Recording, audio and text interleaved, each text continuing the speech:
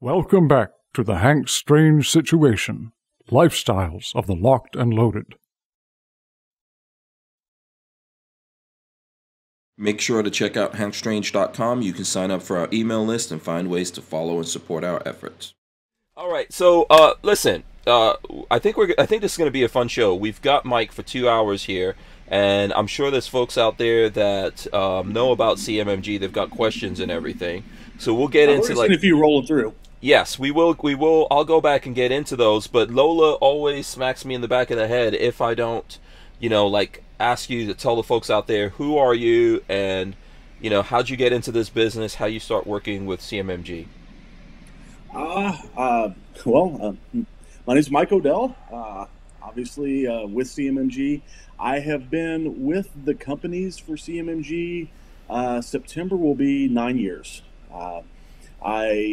I bought my first AR-15 from CMMG at a gun show. I can't even remember when it was. But one of the things that really drew me in with CMMG is, for me, they were local.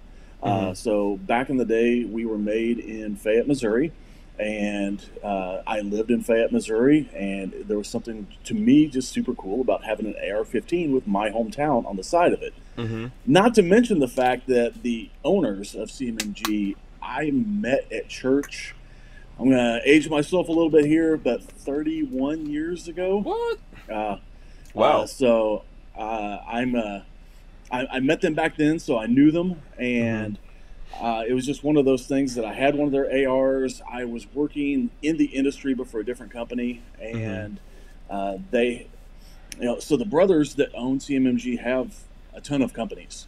They actually, there's a gun store that's also a sister company to CMMG. I used to manage that, and I started learning the product enough that they decided to start taking me to SHOT Show because I could speak very highly and very intelligently on the entire product line. And I did a local weekend radio show back then, off and on, and so I spoke well in front of people. So I just kind of became the face of CMMG. Oh, right. I mean, and if you're going with a face, I mean, that's got to be the face right there of the company. I started off with the face for radio for sure, and then I've been very blessed to be in the position that I am and be able to run into people like yourself and many other people that I've met over the years, and I'm honored to call a lot of people in the industry friend now, as opposed to just some guy I know. So if you would ask the me that was just getting into handgun shooting and stuff way back when, if I ever thought my career path would lead me to this type of thing, I'd say you're smoking something for sure. Yeah, that's the amazing cool side, I think, of what we do. There's some downsides and stuff like that, but that's one of the cool things. Walter, did you have a question there for Mike from what he was saying? I'm just absorbing. Oh, okay. So I know behind the scenes you were saying that CMMG is coming up on 20 years.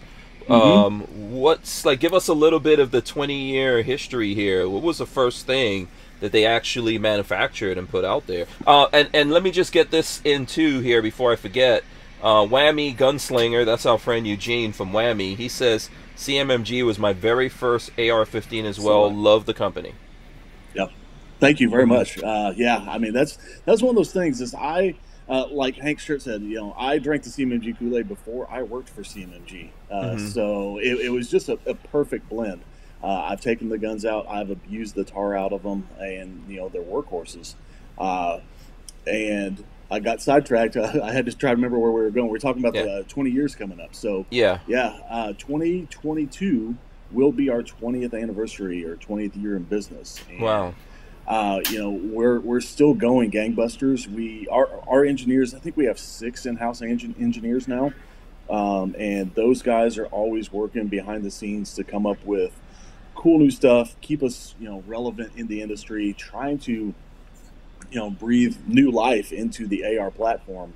And I can't really go into too much detail. I'll just say we've got plenty of fun stuff coming. Hopefully SHOT Show 2022, new platforms, new calibers, new looks, all sorts of stuff. Oh, okay. You know, maybe a CMMG handgun, Walter, coming out. Maybe, I don't know. I'm just making up stuff now. Well, we have pistols Yeah, technically. yeah. Yeah, yeah. For now. I knew we could go down that rabbit hole the whole price thing. I mean, I'm a Oh, realist boy. for now. Yeah. Yeah, forever. Maybe not From the our- configuration that we think from they our are, cold yeah. dead hands. Will they get? Yeah.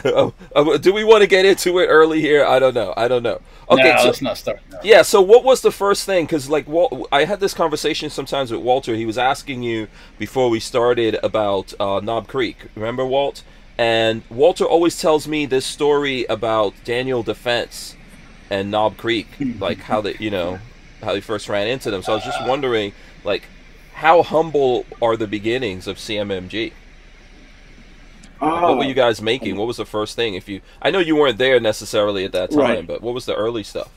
I mean, the early stuff was legitimately pieced together AR-15s from parts that they could run across. I mean, for forever, the guys, the owners, were just doing local gun shows and stuff, and they had back then what were called the trash can guns, because they would acquire a group of lowers, whatever brand upper, and just cobble things together at some point, and they just dumped them in a trash can. And you show up at the gun show, and you just pick something out of the trash can and pay for it, do your paperwork, and leave. So they started making relationships with AR manufacturers and forging companies and different companies that can supply components for them. And they started with your kind of basic M4 variant AR-15. That's what our original logo was. It was just the letters CMMG with an M4. I believe, I can't remember the exact chronological order, but early on we were adopters of the 22 conversion kits to be able to shoot 22 out of your 5.56 223. They work well. Jumped on the 308. We jumped on the Colt 9mm blowback system and 300 blackout. A few various offerings there. But I think, other than the 22 conversion kit, our kind of claim to fame was in 2015 when we released the Mark 47. Okay. And then, since then, our engineers have just been going gangbusters, coming out with the radio delay blowback and all the fun stuff that has followed.